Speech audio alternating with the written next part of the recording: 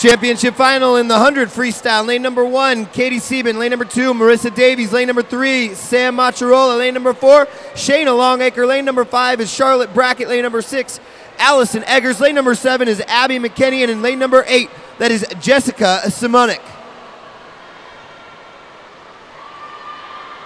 Lane 5, Charlotte Brackett hit the water first, but lane 7, Abby McKinney, lane 6, that's Allison Eggers, really had a great second lap. Flipping at 25.14 at the halfway mark, but now the rest of the ladies catching up with her at the 25, led by her teammate in lane number 2, Marissa Davies. It's Davies in 2, Eggers in 6 with 10 yards to decide this one. Keep an eye on lane number 4, Shayna Longacre.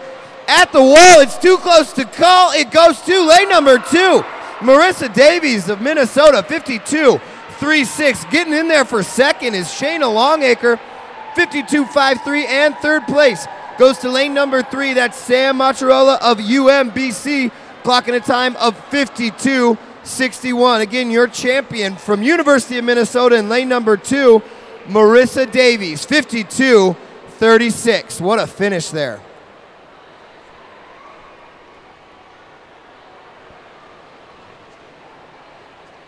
Let's hand it over to Kristen Woodring. Congratulations, Marissa. That was a great race, and you came back from behind. Do you feel as though the sprint events are your stronger suit, or do you prefer the longer events, the freestyle events? Actually, I think the 200 is probably my best event, so this is a little bit shorter, but it's, one of my favorites for sure. So it was a nice surprise to win this event. Yeah, it's always great to get the win. Okay, congratulations.